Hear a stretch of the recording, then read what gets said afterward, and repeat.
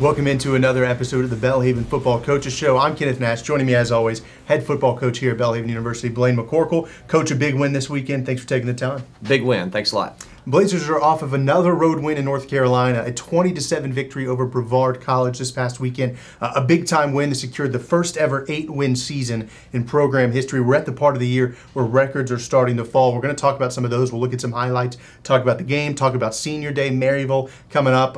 Lots to talk about on today's show. But let's start with Brevard. Another trip to North Carolina. You went 3-0 in the state of North Carolina this year, which is really impressive because that's a bit of a trek. This was a close game. Brevard's a really good football team, and you really had to grind this one out. Can you just talk about being able to win close games after, frankly, over the past couple of weeks, you've been able to kind of win handily? This was a four-quarter football game. Yeah, it really was. Brevard's a good football team, and first you got to give them a lot of credit. They had a really good game plan in all three phases. They executed at a high level. They're big, they're fast, they're physical, and they are really, really good. We mentioned some of their losses early in the year were to some of the better teams in the country, so we knew going in that it was going to be a dogfight. And I'm as excited about this win as any we've had. A couple people send me texts or messages after the game. They talk about, hey, still ugly win is still a win. Well, I thought it was a beautiful win.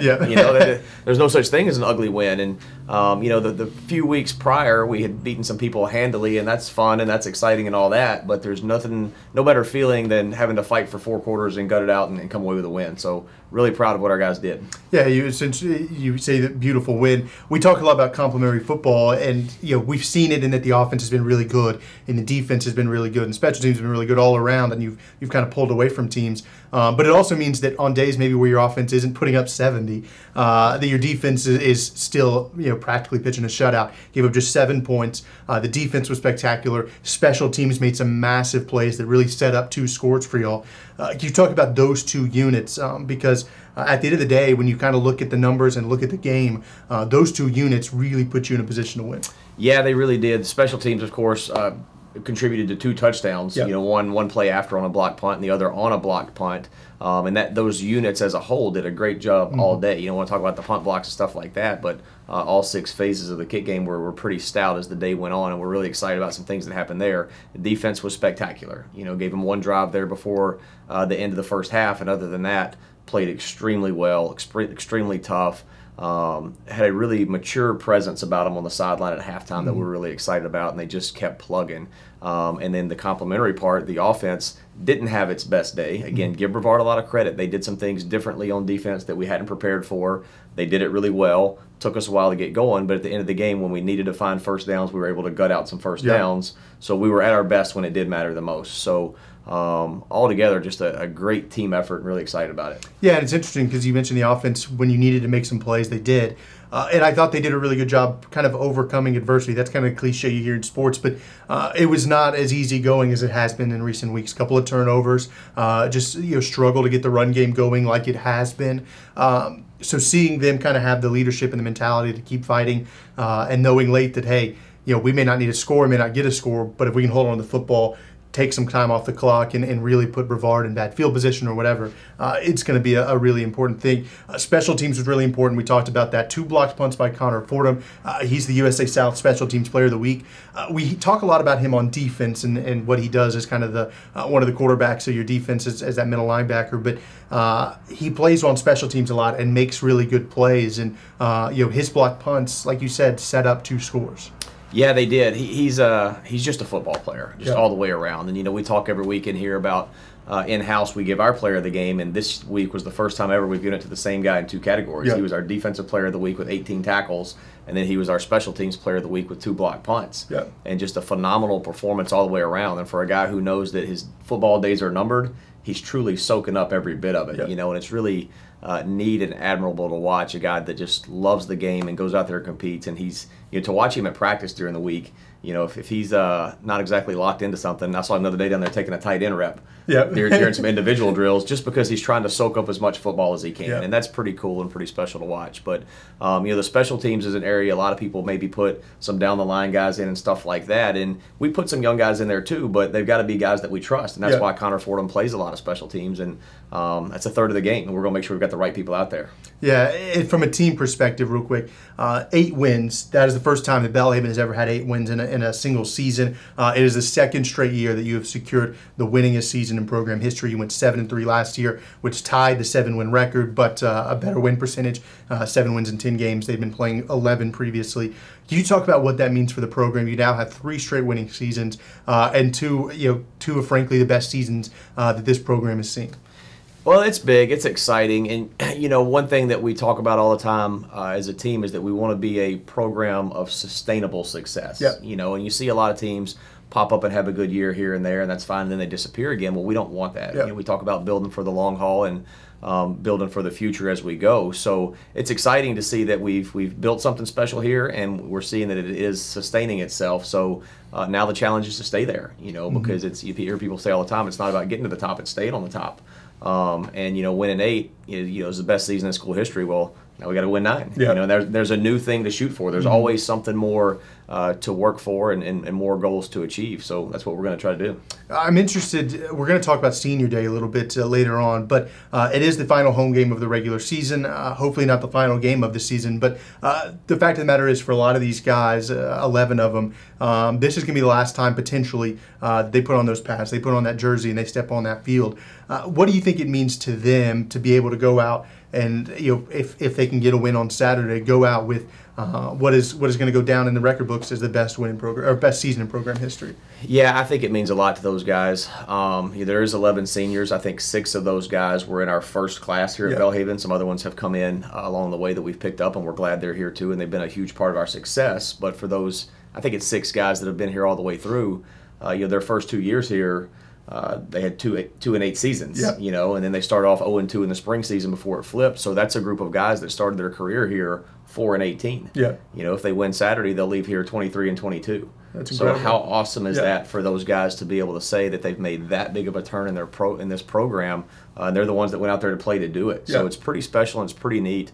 This will be an interesting senior day for a lot of people, because there's a lot of people we're recognizing this Saturday that who've invested a great deal into this program, and we really appreciate them for that. Yeah, it's going to be really, really fun. Make sure to come out. We'll talk about that game a little bit later on, but let's go ahead and look at some of the highlights. Not quite as many as we've had in past weeks. We put every scoring play on there for anybody that wants a little behind the scenes. When you're putting up 60 and 70 week after week, there's a lot of scoring plays, so not quite as many, but a lot of really good defensive plays and some really important ones on the offense. This was early on. We get started on the offensive side of the ball. Brooks Breimer, who's been an absolute weapon at tight end for y'all. In the passing game, he's also a great run blocker. He makes a really good catch here. It runs a really good route. He's wide open, but it was a really good schemed up play, and Tim Johnson sells it well, and Brooks is right there for the catch. Yeah, Brooks has been a staple for us on our offense for a while now at tight end, and this was a really big play for us because, as I mentioned, they did do some things schematically differently that caught us off guard. So we wanted to try to just run a little boot here, just to get him out in the flat, just a simple play to get away from that box, find him open, and he makes a nice gain here to get us a first down to keep a drive going. Yeah, it was a really impressive play, drawn up well. There's actually, you can see a couple of guys that were open on that play, so it really worked out well. Defensively, TJ Hersey had a really nice game, and he's had a really, really stout Belhaven career. He gets the pass breakup here. This is a record breaker. Most pass breakups in a single season. He breaks his own record, which he set in 2019. He's a ball hawk, and he loves making plays, getting in there, being a physical corner, and just really just being a menace to the passing game. Yeah, proud of TJ for what he's done. We joke a lot. He's not the biggest guy on the field, but he definitely plays like he is. Yep. And it's neat to see him go out there and break his own record. He needed 1, I think, to break it, and he actually got 3 pass breakups in the game. So he didn't break it. He broke it and then some. He was leaving, no doubt. And then he's still got a game to play this week. Yep. So, and the beauty of it is for TJ, he's just a junior, so he gets to try to do it again for a 3rd year next year. Yeah, it's going to be really impressive to see what his end of his career pass breakup stats are. Here he's in the run game making a nice play. Reads it well, gets in the backfield, breaks one up on 3rd down. A nice tackle for loss here. Yeah, when you see your corner coming up making tackles for loss in the backfield on 3rd down, as I mentioned a minute ago, he may not be the biggest guy on the field, but he sure plays like it. And that's a good, physical, clean tackle by TJ right there. And he's just, he plays out there on the corner, but he's a complete football player. And that was a big stop for our defense there early in the game. Yeah, it's about as textbook as it gets, waiting for the running back to make his move and then just wrapping up the legs. A nice play. The offense did make some big plays. This was probably the biggest 62-yard touchdown pass to Jacoby James Grace. There was an offside flag here, so you got a chance to kind of take a free shot. And Tim and Jacoby James Grace really connect well for the score. Yeah, this is something that we practice a lot. We've practiced it all year, and this was the first time. It took us 9 weeks to be able to get to that situation. But they jumped, and our guys, we just sent them down the field and take a shot. You've got the free play, and it worked out. So our guys executed it really well and was proud of the preparation all year long. You never know when opportunities come. So there's a lot of just standard operating procedures, we call them, throughout our playbook that you never know when you're going to get to. But they were ready when it happened, and we got the big play out of it. And excited 2 weeks in a row to see Jacoby James Grace with a big long touchdown pass. Yeah, he's really started to come on here late in the season. Eli Webb is a name we talk about a ton. He's the USA South Defensive Rookie of the Week this week. That'll be coming out later Monday. But he makes a nice play here, gets in the backfield, comes with a sack. He, I believe, leads the conference in sacks currently as a freshman, which is just incredible. Yeah, he's a phenomenal freshman. We talk about him on here every week. Another sack for him. I think he does lead the conference in sacks, as you mentioned. Great play by him. They did a good job of their pass protection. It took us a while to get some rush, but he just keeps working, and finds his way to the quarterback to make a big play for us here. When we look up here in a couple weeks, if Eli Webb is not the conference defensive rookie of the week, there needs to be a federal investigation because he has put together as stout a freshman performance as I can ever remember in my career anywhere. Yeah, you've had some really good rookies step up. He's 3-time Rookie of the Week. Landry Huddleston got it twice. So over 9 weeks, Belhaven's been the Defensive Rookie of the Week 5 times, which I think bodes well for your future moving forward. Here's the punt blocks, and we'll start with this one. This one was the first one. It was recovered for a touchdown. Connor Fordham gets in there, gets a hand on it. Then one of the other seniors, Luke Fondren, recovers it 4 yards out and returns it for a touchdown. Yeah, we had one last week as well against LaGrange. Raz got through there and had one. And we mentioned what a good job Coach Vaughn does scheming these things up every week and finding holes in the protection and getting guys free. And this was the first one here to put us up 13-0. I think we missed the PAT after, but great to see senior linebacker Connor Fordham get the block and then senior linebacker Luke Fondren pick it up and score. Again, go back to a minute ago, we were talking about one of our best players on special teams, and that's 2 of our mainstays on defense on there on the punt rush. Yeah, it was impressive. That did put you up 13-0. And then you get a second punt block out of Connor Fordham. This time recovered, set you up, I believe it was on the 2-yard line. Avery Thomas with the recovery, and this would set up another score. Yep, second block here by Connor that sets up the score early in the third quarter. So him making another big play there for us. But what's exciting is you mentioned those 2 freshmen who've been honored all year. Well, Avery Thomas is an outstanding young freshman defensive back. We've mentioned that group a lot, and excited to see him get in there and make a play as well. Yeah, that set the Blazers up on the 2-yard line. One play, Colby Blunt takes it in from 2 yards out. Another rushing touchdown for him. He already has broken the single-season rushing touchdown record. He has now tied Brad Foley's career rushing touchdowns record. He's got a game to go this year, and he's got another year. So he's going to put up some ridiculous numbers, but he punches in here to tie the record. Yeah, excited for Colby here. One play and done. Once we get the ball inside the 5, it needs to be one play and done. So the offense really responded here and poked it in and took advantage of the special teams play. Excited to see some guys excited on the sideline. Our sideline had as much energy and juice, as the guys say, as we've had all year. You threw out a tight game, and that was really fun to see. But excited for Colby tying that record. Hopefully he'll break it this week. And like you said, he's got a whole year to play. So that thing may be hard to catch for somebody for a long time. Yeah, absolutely. He's put up some ridiculous numbers. A touchdown in every single game this season. Multi-touchdown games a lot of the time as well. Devin Daniels, a running back that we talk a lot about as well. You've got kind of that 3-headed monster in your backfield. And here's Devin Daniels breaking free for a 17-yard carry. Yeah, at this point, it's late in the third quarter. We're up 2 scores. It's 20-7. Our defense is playing lights out. Yeah. And obviously every time the offense takes the field, we want to go down and score. There's no question about it. But at this point, I had a lot of confidence in what our defense was doing. I thought it would be tough for them to get 3 scores to take a lead. So one thing we really wanted to do was grind out the clock, just get back to basics, and just pound away on them. Then Devin goes in, relieving Colby a little bit to get a nice gain for a first down to move the chains and keep the clock running in our favor. Yeah, Devin's a really talented runner, does a nice job here, just finds the hole, then cuts it back up the middle for a big gain. You mentioned that you kind of bled the clock. Brevard did late on get a little bit of a drive going to try to make it a 1-score game. Here they are going for it inside the 3-yard line. This is, I believe it was 4th and 2. They actually could have got a first down without scoring a touchdown here. Going for it on 4th down. A huge stop. This is Corey Tolliver, Christian Lewis teaming up. You've made a couple of goal line stands this season that have been real influencers in how the game finishes up in this misses one as well. Keep it a 2-score game in the fourth quarter. Yeah, it doesn't matter how far they drive down the field. If they don't score, it doesn't count. Yep. You know, so they did put together a pretty good drive here late, and good to see Christian Lewis and Corey get that thing stuffed up there and played it exactly like they should. And again, you see a lot of energy and excitement coming off the sideline there. Big stop. As I mentioned, it was late in the game. I didn't think they could get 3 scores. If they got 1, I still felt like we were in pretty good shape. But them getting the stop there definitely helped us out. Yeah, and we'll get another 4th down stop in the fourth quarter as well. This time, Connor Fordham, Luke Fondren teaming up once again. This was another big stop, and just being able to keep these drives from resulting in points really was the difference, is being able to keep Brevard out of the end zone. Yeah, this one's late in the fourth quarter. This one's a little bit more comforting for me because it's on the other side of the 50. Yeah. You know, so it's nice to see them get the stop, get the offense back to eat some clock and get this thing out of here so we can put it to 0 on the clock and go home. Again, just the guys on the sideline, just really exciting to watch them, and just the way they stuck together. It was really neat to see them mature as a football team in a tough, hard-fought game on the road. Yeah, and then this is what you want to see as you wrap up the game. Final couple of plays we'll look at. Devin Daniels, a 10-plus yard run here.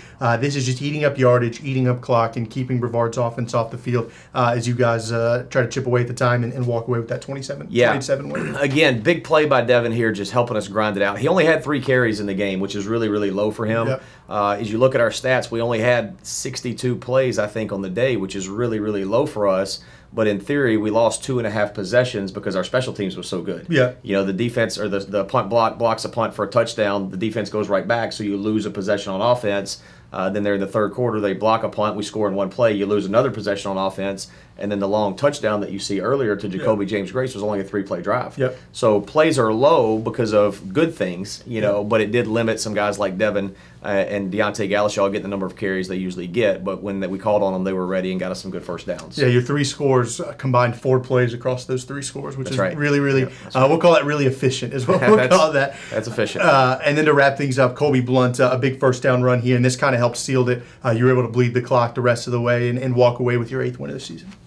Yeah, so Colby here, just to talk about him for a minute, you know, he only had 66 yards, which is a solid day at the office, but for Colby, those are some really low numbers. Yeah. Statistically, Colby had his least productive game that he's had all year, but we gave him the player of the game on offense. Yeah. Because here late in the fourth quarter, we put it in the big guy's hands and just said, go get his first downs and grind it out. Yeah. So we gave him the player of the game based on his just fight and his grit and his effort, yeah, as opposed to his stats. Stats are just secondary, but he did exactly what we asked him to do, and you see him here just twisting, turning, fighting, and clawing for every yard he can just to keep the clock running and get a first down and put the game away for us. So did exactly what he was coached to do, regardless of the stats. Yeah, got a little assist there from Cole McAlpin, who I think turned him back the right direction. That's right. But a really impressive win. And that was one thing that we've kind of talked about earlier on coming into this game, I guess last week, where you've come off a couple of really big wins, and you knew that Brevard was going to be a tougher test. And do you think it takes an extra kind of gear in the mentality for guys to be able to not just win big, but also grind out these close games, which you've done a couple of times? You had Methodist earlier this year, which was a 7-point game, and then, of course, Brevard, which was a four-quarter contest as well. Yeah, they're of extreme value. You know, our guys haven't had to play a 4-quarter game for really, 5 weeks now? Yeah. You know, I guess since we were at Methodist. So that was one thing I think we talked about on the show last week that we were a little concerned about was, you know, our conditioning and our ability to sustain for 4 quarters because we were putting people away so fast. Yeah. But I was really proud of the maturity our team showed in all 3 phases, just to stay calm, stay ready, and just keep playing. And hopefully we need that down the road because, you know, we've got a really tough Maryville team coming in this week, and it probably will be another 4-quarter game. And if we find a little bit of help along the way and find ourselves in the postseason, those will definitely be dogfight 4-quarter games. So the best way to learn how to win close games is to play in close games. So I think we grew a lot from it. It was a good day for us. Yeah, let's talk about Maryville because this is a tough game. You really end your season with 2 of probably the top 4 teams in the USA South. You were one of them, Huntington the other one.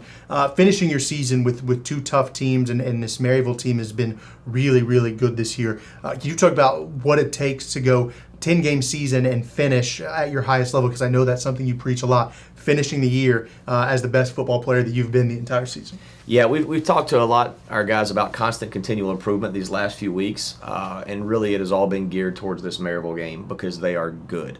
They're an extremely well-coached team, extremely high-powered offense. They've got a freshman quarterback who should be the freshman rookie of the year in the conference. We talked about Eli from our team should have it on defense, but this Bryson Rawling kid at Maryville is fantastic. And if people want to see an exciting, athletic young quarterback. Come out here Saturday, he'll be playing in the bowl on Belhaven's campus, and they are good and they're fun to watch. And we'll have our work cut out for us. Yeah, it's interesting. I'm curious, kind of the mentality over the course of the season, because frankly, you played Huntington week 3. You lost that game. That put in a position where you were going to need some help to try to get back to the top of the USA South, and you still need some help to get back to the top of the USA South. But how do you, I guess, keep the drive going? Because of how Division III set up, you have to win your conference. If you don't, you're not really assured of anything, and it's incredibly hard. There will be plenty of 9-1, 8-2 teams that are done after 10 weeks this year. Yeah. How do you keep that mentality with your locker room, with your coaches, to say, hey, the season's not over, and it's been. I think from the outside, I've just been very impressed with the fact that these guys seem to get better and better every week, even though they know that at the end of the day, they don't really control the end of the season or what their destiny might hold. Well, all we can control is what we can control, and that is getting better every week and going out and putting on a good performance. And that's where that constant continual improvement comes in. We talk about whenever our last game is, if it's this week versus Maryville, or if it's in 6 weeks in a national championship game, that needs to be our best performance, because you're always looking to improve and get better. And I think for our guys, that's an easy thing to grasp, because our success, though we've had 3 winning seasons now in a row, to the D3 world is still relatively new. And I think our guys still feel like they've got a lot to prove. They still feel like nationally there's still a lot of doubters out there. As we've talked a lot about here, we feel like we can line up and play with anybody in the country at any time. But a lot of people across the country still don't believe that. They still think this is the Belhaven of old, and it is not. So these guys still have a massive chip on their shoulder, externally and internally. We still feel like we've got a lot of things to prove to people here in Jackson and the state of Mississippi, and even on our own campus at times. So the chip on their shoulder is still there, and it's real, and they've got a lot to prove. So motivation is not an issue there. Yeah, and that's I just personally, that's been really impressive to me, because I think it's easy to have a letdown after those games when you play such a big game early in the season, and you guys have gotten better and better every week. It doesn't take much to see the talent that's on the team, but to see them play at such a high level this year, late in the year, has been really impressive. Let's talk about kind of just where the program is. Last week, you popped up in the regional rankings. First time you've been in the NCAA regional rankings since Belhaven made the jump to Division III. That opens the door to a possible playoff conversation. Obviously, you'll be the first to say you got business to handle this weekend before you can even talk about that. But to be in a spot where you're getting some regional recognition, some national recognition that Belhaven's never gotten before, can you just talk about that for your program, and where you see this kind of headed over the next couple of years, where you hopefully continue to climb and kind of ascend that national ladder? Well, one, it's a compliment to those 11 seniors and the work that they put in to put the program in that position. So we all need to be very grateful for their work and sacrifice to help build the program to where it is. And it is exciting. It does speak to growth and the progression of our program, and we're really excited about it. And it does put us in conversations we've never been in before, and that's the idea, is to continually grow your program and be the best you can at whatever you're doing. So we're excited about it. One thing it tells us is we've still got a lot of work to do, because we're still kind of at the bottom of that conversation. We've got to push our way up to where that is just a normal, that we're always in that conversation. So, but it's a good step, and it shows we're going in the right direction, and we're excited about that. Yeah, it's been really impressive year. Let's wrap up talking about the seniors, because it is senior day. They've obviously had really stellar careers, and you mentioned started their careers. Some of those guys that have been here since the beginning of your tenure started 4-18. They can win Saturday. They'll be 23-22. Can you talk about what they just meant to your program? Because I know you go through the list of guys, and you've got some guys that are brand new, like Paxton Branning. He was a transfer that came in this year, but you've got some guys like Charlie Ballou and Luke Fondra and Connor Ford and Ben Owens that have been around this program a long, long time. And to have that continuity of guys who are saying, I'll be here when it's 2-8, I'll be here when it's 8-2 or 9-1 or whatever it ends up being. That just seems like it would mean a whole lot to the other guys in the locker room, the freshmen, the sophomores coming in, seeing those guys believed enough to stick around through the thick to be here, or through the thin to be here when things are going really well. That's right. Well, those guys who have been here from day one, we've also joked with Charlie. He's one of the first guys that I recruited when I got here, and his mom always reminds me when they came on their visit, I didn't have anything hanging on the walls in my office, just boxes in the floor. But they saw something they believed in. They wanted to be a part of it, and they've stuck through it through thick and thin, as you mentioned, and those guys, they're Belhaven to the core, and they Yep. will be for the rest of their life. It's pretty neat and pretty special to think that we've put together, regardless of what happens this week, we're going to do everything we can to go beat Maryville, but regardless of what happens this week, in the 25th year of Belhaven football that we spent all year celebrating, we pop up with the best team in school history. Yeah. And that's pretty cool. And I think that's one thing that group of seniors wanted to do for the alums is honor them with that. And they know, too, that here in a few short weeks, whenever it is over for them, they now become a part of that group. Yep. So they want to be able to say, hey, when I was there, this is what we did. This is the standard. You guys in the future, you better live up to it. Mm-hmm. So those guys will be the rest of their life right here on this campus, being a part of it, being contributors, and the biggest fans this place has. So that's pretty cool that we've been able to kind of tie those things together and build for the future on and off the field. Yeah. It's been cool because this is kind of the first senior class that I've been around for the majority of their career. Some of them came in 2018 when you got here. I got here in 2019. Right. So I've gotten to see the front end of their careers and what they're doing at the back end. It's been really cool to see them grow and mature, not only as football players but off the field as leaders and as men. So that's been really, really fun. Be sure to come out Saturday against Maryville. It's a big-time game, but it's also a big-time day with Senior Day, recognizing guys who have made such an impact on this program. Hopefully continue to finish on a strong note and continue to add to what's been one of the best years in Belhaven football history. But, Coach, we appreciate you taking the time. Good luck this weekend, and we're looking forward to Saturday's win. Thank you.